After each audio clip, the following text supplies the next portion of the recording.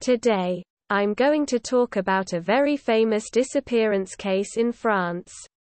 It's probably one of the most publicized disappearance cases in the country. This case has almost obsessed me for years. And since we finally got the last word on this story, well, I think it's time to talk about it. The victim, Lucas Tronche, was born on April 18, 1999. He has an older brother and a younger brother. His parents, Nathalie and Éric Tronche, are engineers at the Commissariat à l'énergie atomique et aux énergies alternatives on the Marcoule nuclear site. He's described by both his family and friends as a happy, outgoing, kind, helpful person who didn't want to disappoint those he loved. He was both shy and sociable. He enjoyed animals and nature. At the time of his disappearance, Lucas was a student in the 10th grade at the Albert Einstein High School in Bagnols-sur-Cèze, in the Gard region. He was a good student. He wanted to become a veterinarian. He was passionate about scouting, which he had been practicing in his town for several years. He was also a member of a badminton club and practiced swimming. He used social media very little, but used the Snapchat app. At the time of his disappearance, the family was planning a trip to the United States. Disappearance. Wednesday, March 18, 2015, 7:50 a.m. Lucas is dropped off by his mother at the high school. He spends the morning there. His best friend points out that he looks tired, and the teenager replies that he has been watching videos late into the night. Around 12 o'clock, Lucas walks home and has lunch with his nanny and his two brothers. 2 p.m. He accompanied his little brother to a friend's house with the nanny. 3 p.m. Lucas is brought back home by the nanny. 4 p.m. Valentine sees Lucas alone in the garden. He's absorbed by his phone.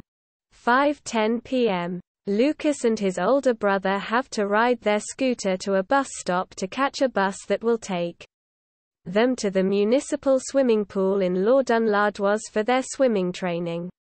Valentine went ahead, thinking that his brother would join him. Indeed, Lucas wasn't ready, just sitting in the dining room, still absorbed by his phone. However, when Lucas leaves the family home after locking the front door, he doesn't go to the bus stop. 5:30 p.m. Valentine tries to contact Lucas. Not seeing him arrive at the bus stop, he will fall on his mailbox. Lucas having switched off his cell phone at about 5:16 p.m. Shortly after his departure from home, between 5:15 p.m. and 8 p.m. No one knows at this time what Lucas did during this time slot. The teenager left without his pool stuff, showing that he hadn't planned to meet his brother at the bus stop. On the other hand, he took a backpack containing very few things, and not even enough to survive. Nobody knows what his intentions were when he left the family home. Around 8 p.m., Nathalie Tronche goes to get her children at the bus stop. However, only Valentine is present. He explains to her that Lucas didn't come with him to the swimming pool and theorizes that his brother would have missed the bus and would then have remained at home. However, Nathalie is certain that this cannot be the case, since she was there during the last 2 hours and didn't see Lucas. The mother first tries to contact Lucas on his phone, but it goes directly to his answering machine.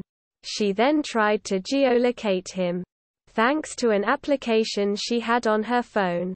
In vain. She then contacted the emergency services of nearby hospitals, hoping to find out if her son had been hospitalized after a fall or an accident.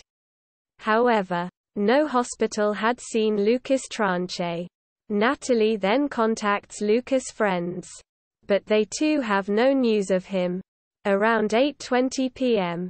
Noticing that nobody knows where her son is, the mother and Valentine get a picture of Lucas and go to the police station. A wanted notice is diffused, and the investigation starts. 10 p.m. A first patrol explores the surroundings of the Tronche house, without finding anything. Lucas's papers, as well as his pocket money, his house keys, and his pool stuff, are still in the teenager's room. It misses only his backpack and his phone. Around 11 p.m., Eric Tronche returns from a professional trip. Not to worry her husband. Natalie hadn't said anything to him. She then informs him of Lucas' disappearance. Eric joins then the research. Around 3:30 a.m., the police and Lucas' relatives are forced to stop their search. Investigations. An investigation for worrying disappearance is immediately opened. After the deposition of Natalie, a rogatory commission is launched in the United States to access the conversations and exchanges that Lucas had on Snapchat. But these searches will not give anything. Same for the examination of the computer and the tablet of Lucas. A few days after the beginning of the investigation, the investigators use luminol in all the house of the family, in order to take possible DNA traces. Traces are found and taken on the carpet near the bed of Lucas. Analyses are carried out, in order to know if it's Lucas' blood, or just a reaction to a household product.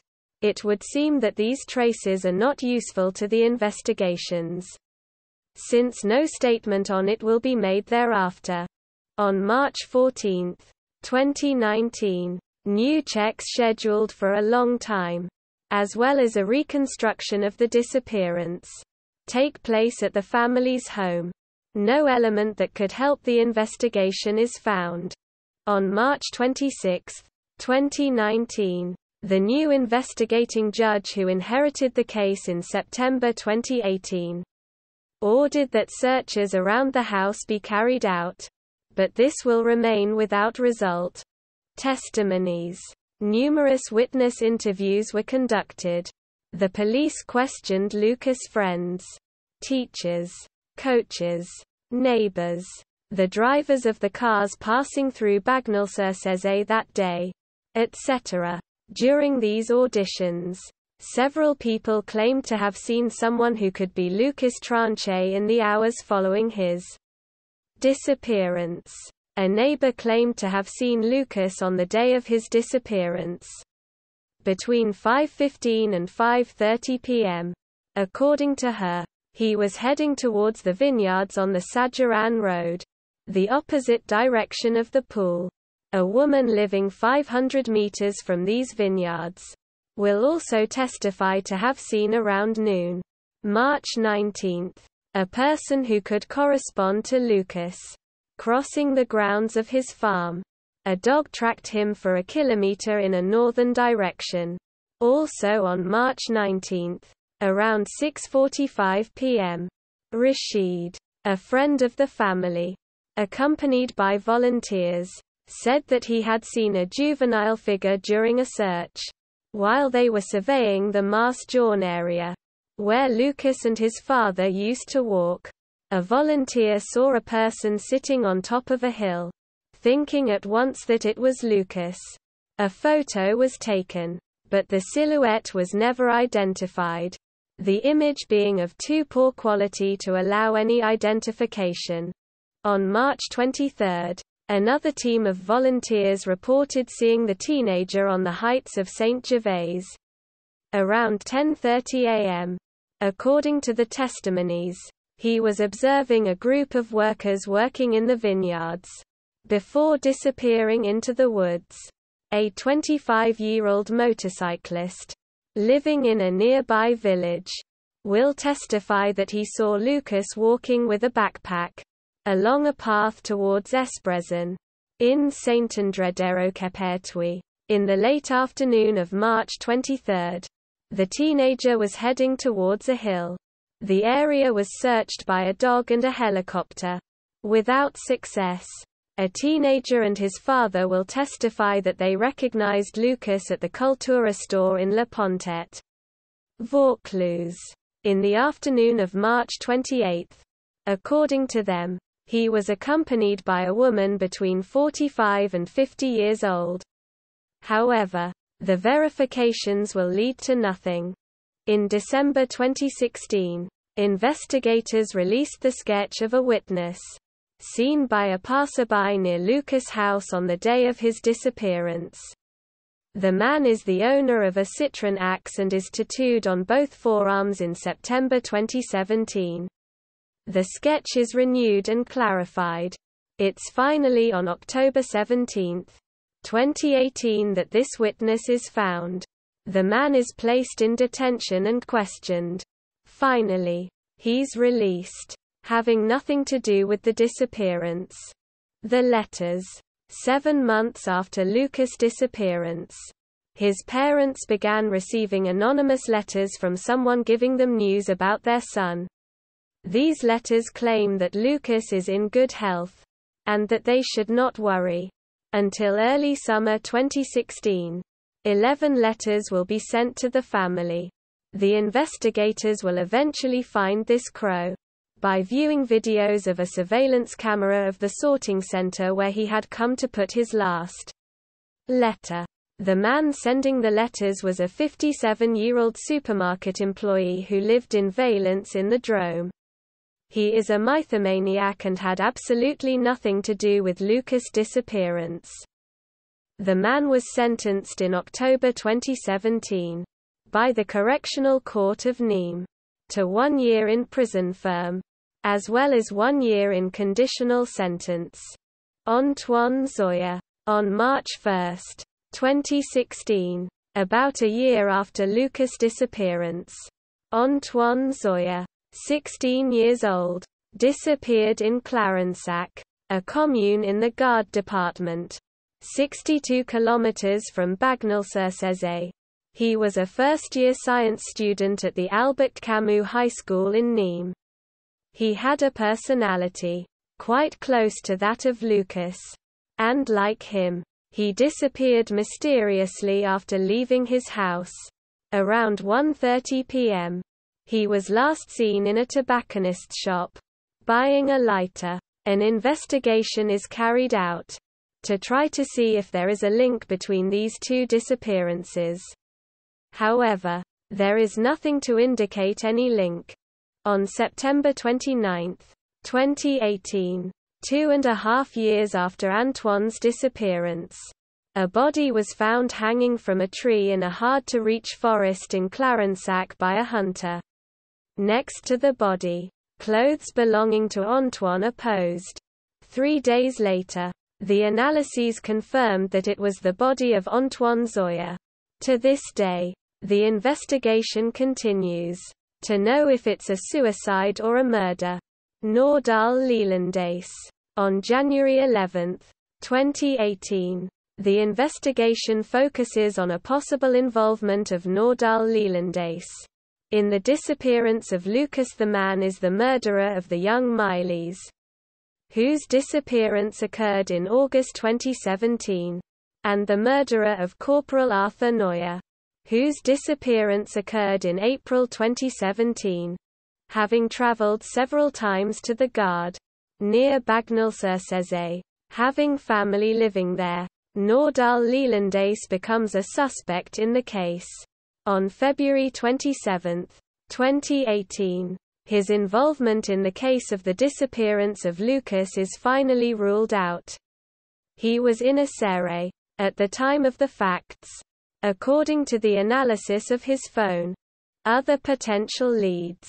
As the investigators question Lucas' classmates, they discover that the teenager is a victim of harassment. Indeed, he has the back of his head flattened, which is why he's mocked at school. 2 weeks before the disappearance of Lucas, a student had taken a photo of the back of his head and had made a mocking photomontage, which he published on Snapchat. Thus, investigators have never ruled out the possibility of a runaway because of these mockeries.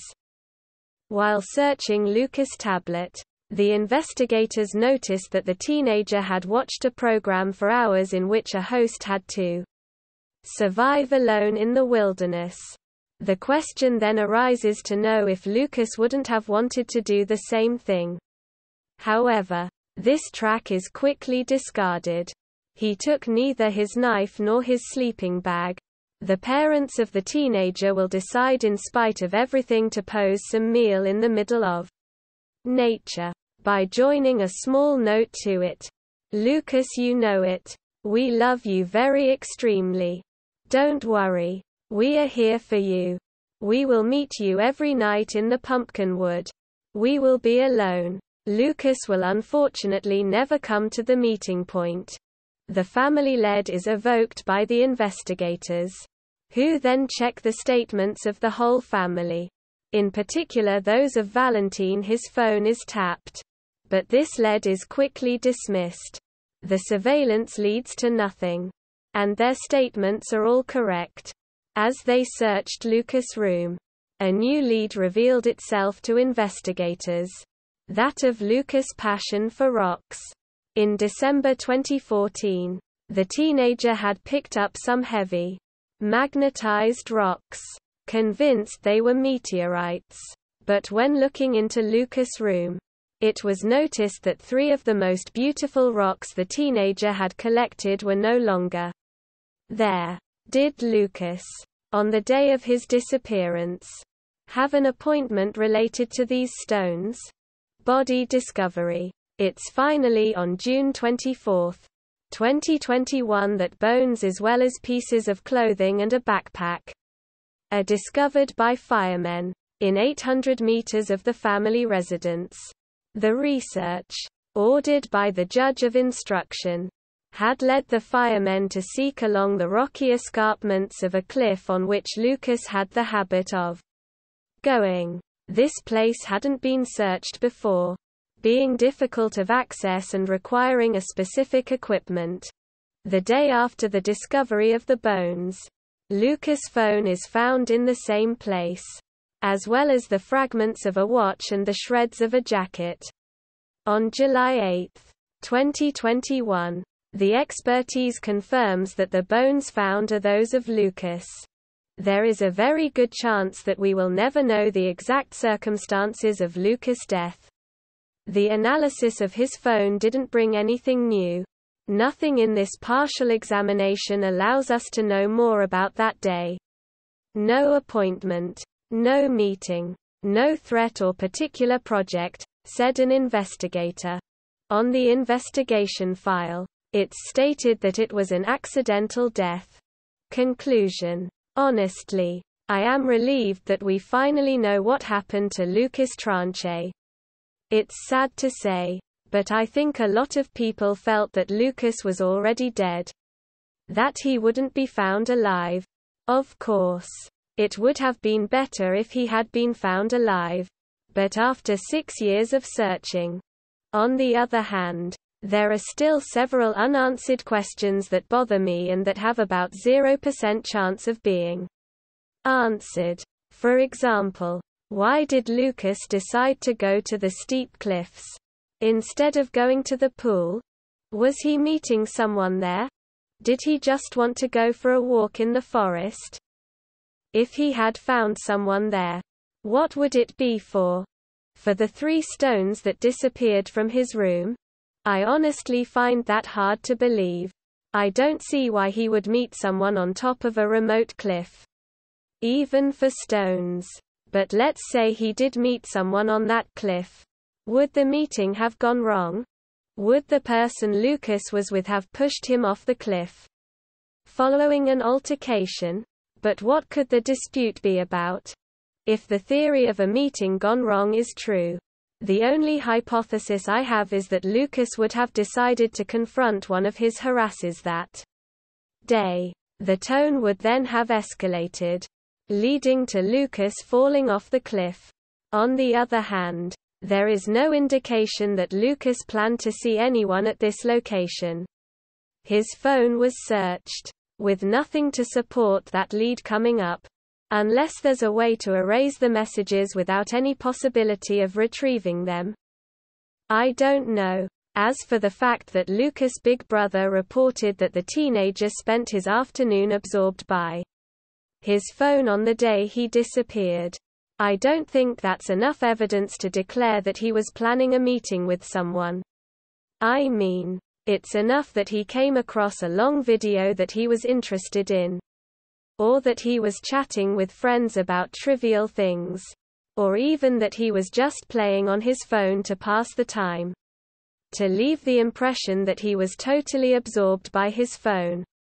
It would be necessary to check with the people around him to find out if Lucas used to spend a lot of time on his phone or not.